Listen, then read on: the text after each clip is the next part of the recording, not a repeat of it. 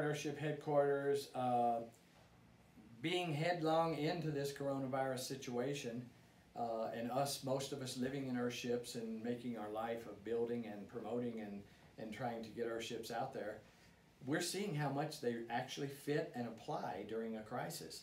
And that has caused us to really want to dig in and work harder to make them more available. And that's why we have started doing, we have a visitor center. It's closed because of the coronavirus. We have an academy that goes around the world and has a school base here, campus base here. It's closed. We have nightly rentals that show people how to live in Earthships, and they're closed. We can't do anything right now, but we're doing online academy. We've made all of our drawings on super ridiculous 10%, 90% off sales, webinars, and of course our app, which has always been around for the last couple of years for $9.95.